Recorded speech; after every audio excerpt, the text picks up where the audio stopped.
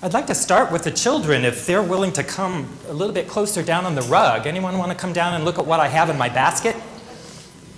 This is what I have in my basket. Thank you.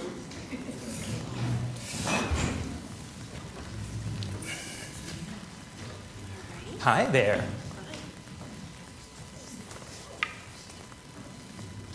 So what's in the basket? What's in here? Can you say what you see? Come on up. Yeah, do you want to come up? What's in the basket? What is it? What do we call this? What do we call this? Is this bread? You think this is bread? But look, if this is all bread, how come it all looks so different? This is bread. It looks one way. Here's bread. That looks completely different. And now this is a kind of bread, but isn't that interesting that there are all these different kinds of bread? It's all bread. Now this is kind of the bread that I'm used to, only when I grew up it was really white. But all of this stuff is bread, but it's all different kinds. And I think there's something amazing about that. There are two amazing things in my opinion. One is that people in different parts of the world have figured out different ways to make bread. Based on, I don't know what kind of grains they have, or what kind of ovens they have, or whatever it might be. So people are so inventive about what kind of bread there can be, and there are all these different kinds. So I think that's amazing that people have figured out like a gazillion different ways to make bread. And yet we all say, oh, that's bread. And I think this is kind of like us. That we're kind of like this. So some of us are kind of this kind of person, and some of us are kind of this kind of person. And some of us are kind of this kind of person, and some of us are kind of this kind of person. And that's really cool, that we're all different kinds of people, that we're not meant to be the same. It's clear to me, it's absolutely clear to me that we are meant to be as different as we are.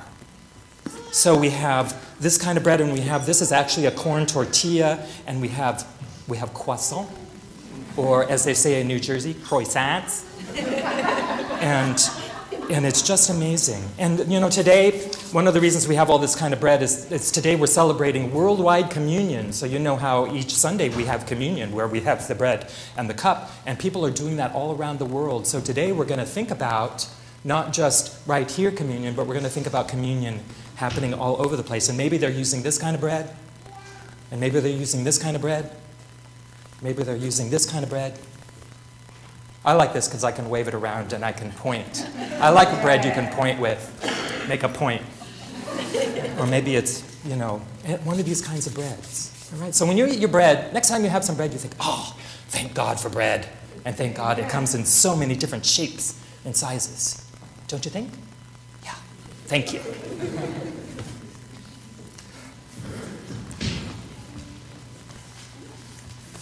Such a great passage, that we just heard, and especially Eugene Peterson's version of it in the Message.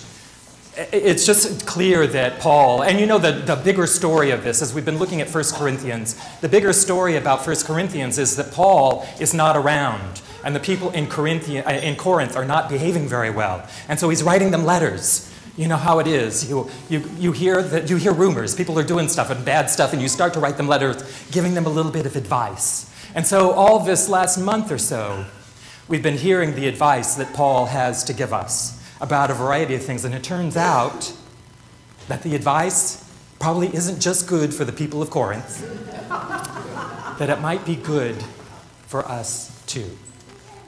And today, the problem seemed to be with the way they were doing communion.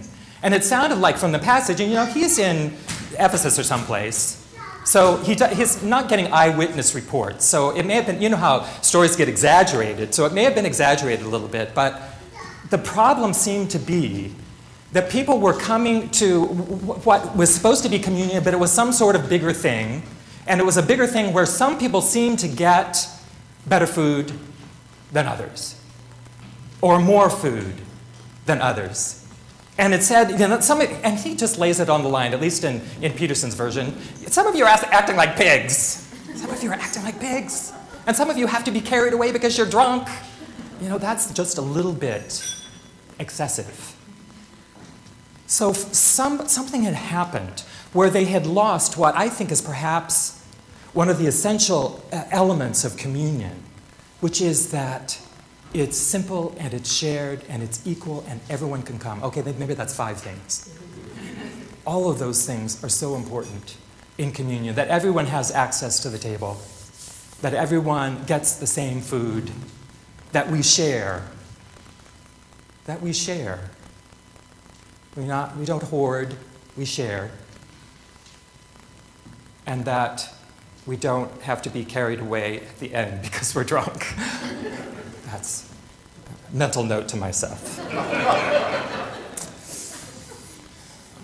Perhaps this is practice for us, to come to a table like this and to come week after week. To come to a table like this is practice for us to imagine how the bread in the world might be shared equally.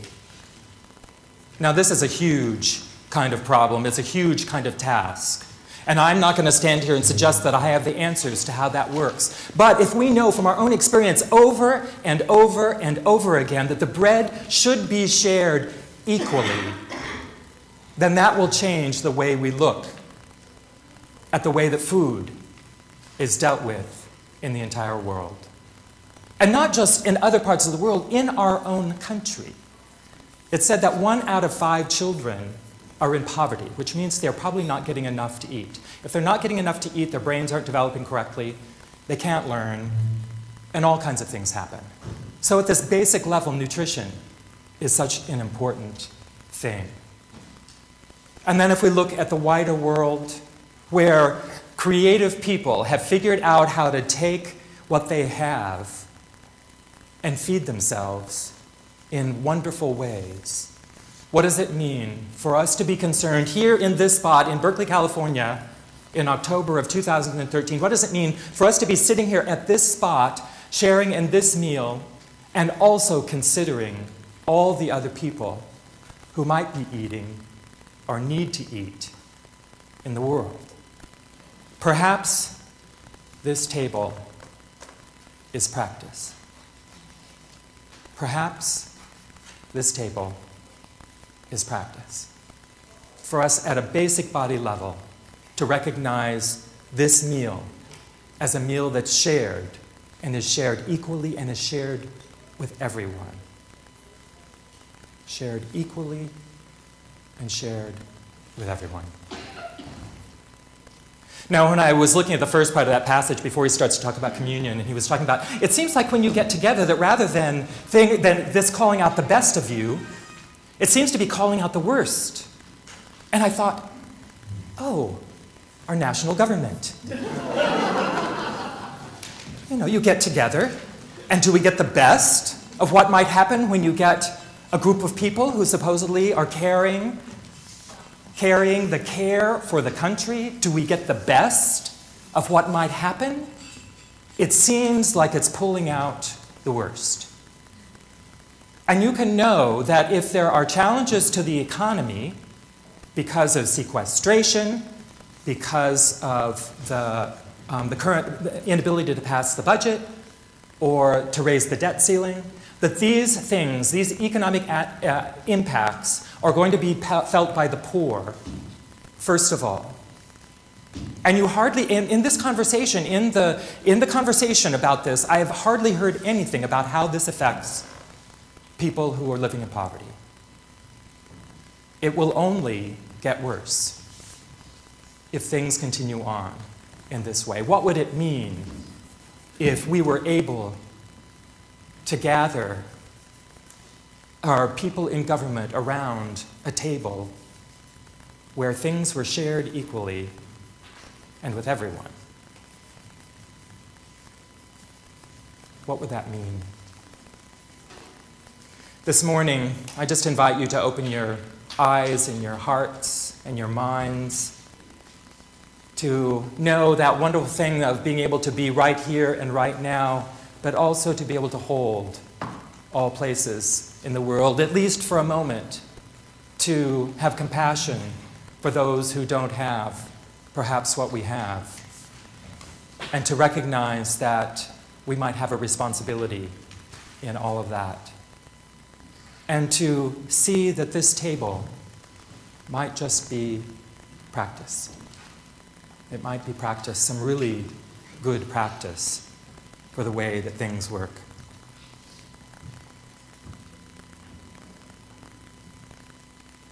We do this over and over. And that's why we do it, to practice. You can't have this meal once and expect. We do it again and again because we forget. You know, Paul's not around to keep us in line. We forget. But now instead we gather on a regular basis with each other and we remind each other. And one of the ways that we remember is through this meal. And so we remember on the last night of Jesus' life, he took bread and he gave thanks for it, blessed it, and he broke it. And he said, "This is my body, broken open for you. Whenever you do this, remember me." And in the same way, after supper, he took the cup. He poured out the juice, and he said, "This is my blood, new covenant, shared with you to fill your life with passion for justice, for peace. Whenever you gather together and eat this bread and drink this cup, remember me. Remember the world that we are creating together." Can we pray over this meal? Dear God, bless this for all of us and for all the world, that we may hold your intention in the largest and grandest way we might imagine.